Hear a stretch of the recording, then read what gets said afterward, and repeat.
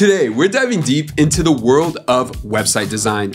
We are going to cover all the top industries for websites and which platform is best for your industry. And as we go through it, we're going to explore strengths, best use cases, and things to consider when you're getting started with every platform. Let's get started. Starting at the bottom of the list, I'm gonna start with number 5, Wix. This one I would call the jack of all trades, but the master of none. Wix has been popular for a lot of years because it's a user-friendly drag and drop interface and it has a massive template library. It's really friendly in terms of getting started and if you've never built a website before, getting something out there, but there's a few things to consider when you use Wix. The best use case for Wix would be if you are a beginner trying to get a site up quickly and you want to be able to customize specific controls over time. Now, the best way to describe Wix is kind of like Apple versus Windows. If you really like Windows, you'll probably like Wix a lot. But if you really like Apple, you'll probably like Squarespace. It's gonna be more simple, intuitive, and it's gonna restrict you a bit where it won't give you as many options, but because of that, you'll be able to have a pretty decent design quickly with Squarespace, where Wix is gonna be a little bit more cumbersome. The benefit there is long-term, if you wanna customize very unique, specific things, you could do it much easier in Wix without writing any code. So if you're a local bakery, a photographer, you're gonna start a personal blog, any of these things, Wix could be a great place to start, as well as Squarespace, but the main difference there is gonna be in the terms of how customizable you're gonna wanna make specific things, specific sections. Now, the biggest thing to consider is Wix and Wix Studio. Technically, Wix has 2 platforms that you could build on, and whichever platform you choose will be a different experience. So if you choose the regular Wix experience, that'll be more a custom, more in line with Squarespace. But if you choose Wix Studio, it's gonna be more of an experience like Webflow or Framer, 2 other platforms we'll talk about in this video. This kind of complicates things because maybe you want a cool feature that's in Wix Studios, but you don't need that level of complexity throughout your website. If you're new to website design, it may be really difficult. Honestly, my 2 cents is probably just go to Squarespace unless there is a very core feature that Wix has that Squarespace doesn't, but we'll get to Squarespace in a minute. Let's go to number 4. Now, number 4, Webflow. This is what I call the designer's playground. Webflow is where design meets power. It's the best website builder out there for creatives, agencies, and businesses that crave complete control of their online presence. The best use case is gonna be perfect for building visually stunning websites with great animations. Overall, it's a beautiful platform and you could do basically anything you want with it. Alongside its custom CMS, which is again, its content management system, it allows you to scale and build a site that is unique and exactly the way you want it.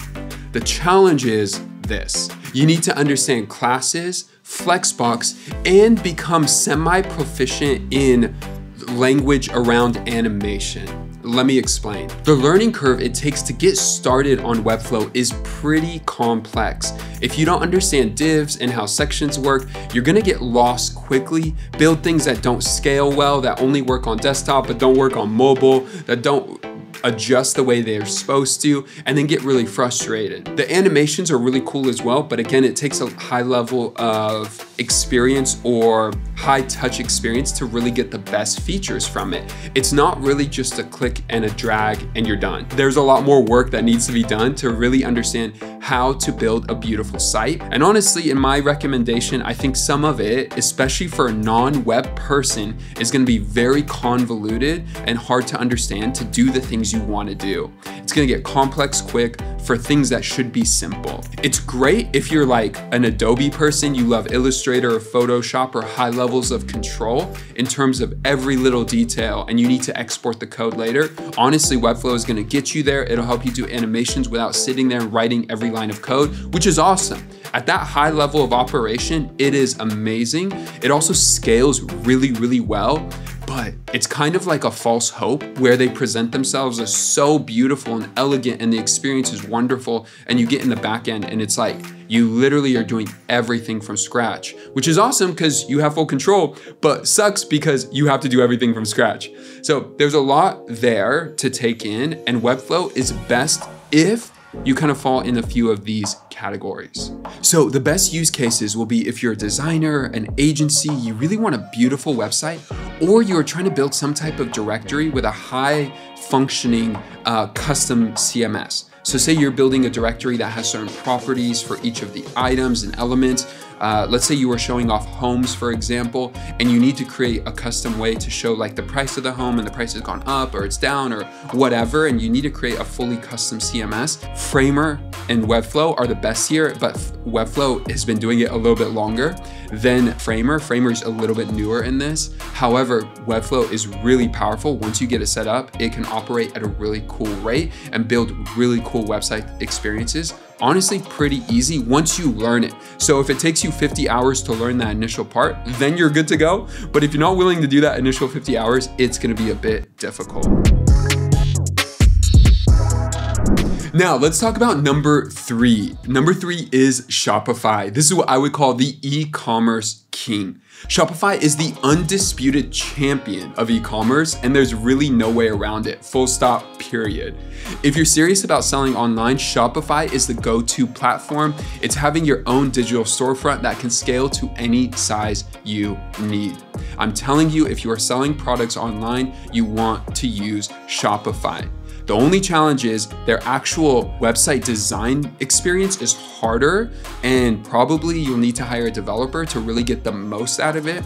But if you want to use a basic website, get the basic features, but be integrated into the entire Shopify ecosystem, Shopify honestly is incredible. Think back to the last e-commerce product you bought off of that was not Amazon or Nike or Apple or something like that. It most likely was on a Shopify store and on the Shopify platform. What's really cool about Shopify, what I really boast about is like, if I've never been to your store before, what I get really excited about, if I go to checkout on your store and I have my information there, it'll automatically populate all my information onto your store. So it is literally a one-click checkout for me. That user experience is phenomenal. You don't get that with Squarespace. You don't get that with Wix. They're trying to integrate it with like Stripe Link and some stuff is coming out, but Shopify does it at a whole nother level. And all the other features around e-commerce, like abandoned cart emails and other aspects of it that you're gonna want to integrate, I highly, highly recommend Shopify at the highest level. The biggest challenge is the design experience is gonna be harder to get started than other platforms to really customize it and build it the way you like.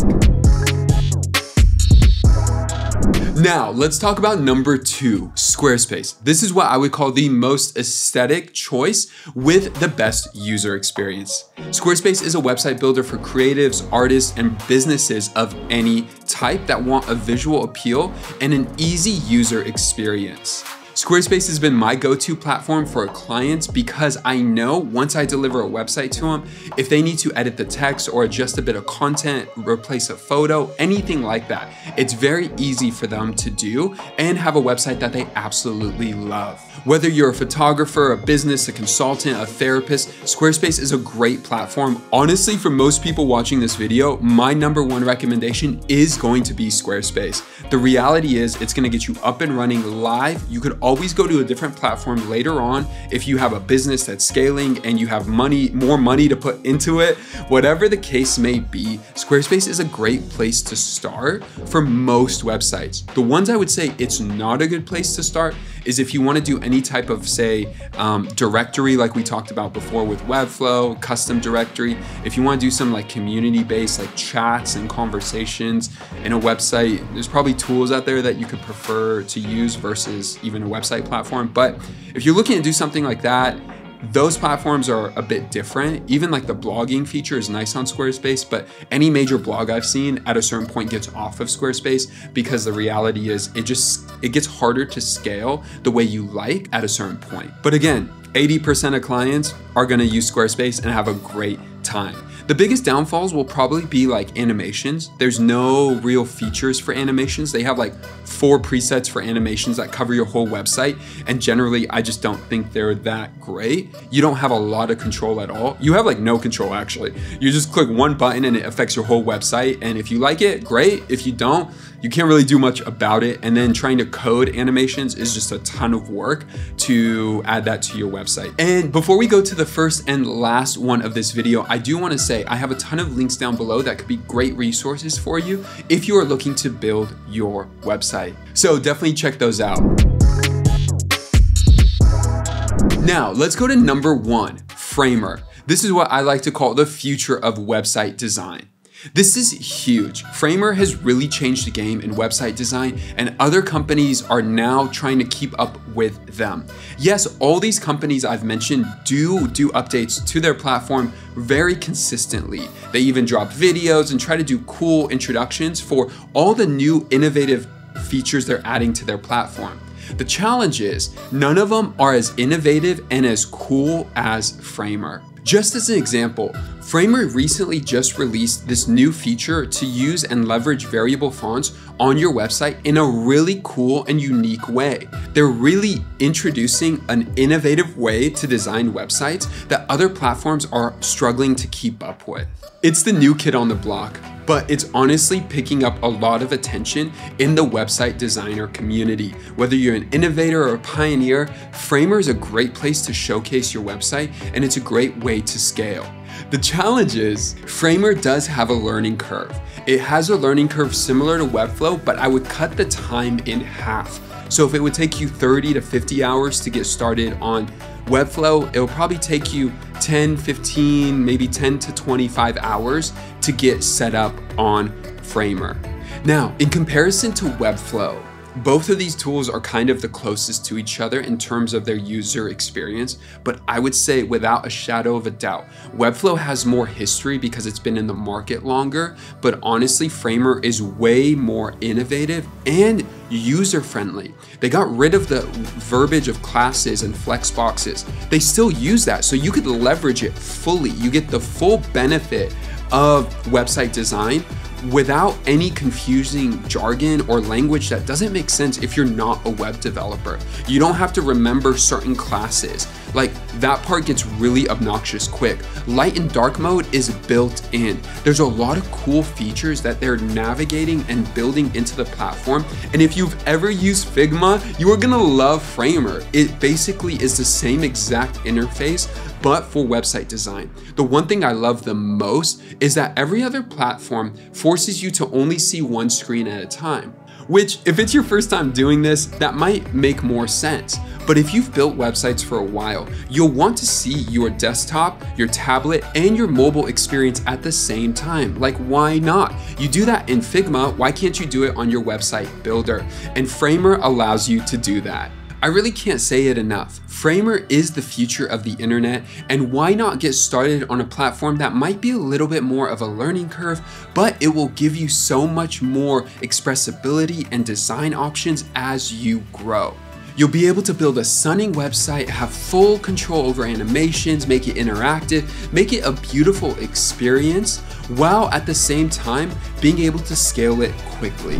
Now, I have discount links down below for any of these platforms, so check out those links down below. Just click on them. It is a referral link, but it'll also get you set up to get started on your site with any of these platforms. And if you're looking for support on Squarespace or Framer, this channel, and I may launch another channel for Framer, is a great place to go for you to get all the advice, tips, and tricks to build a beautiful, gorgeous website and look like $1 million online.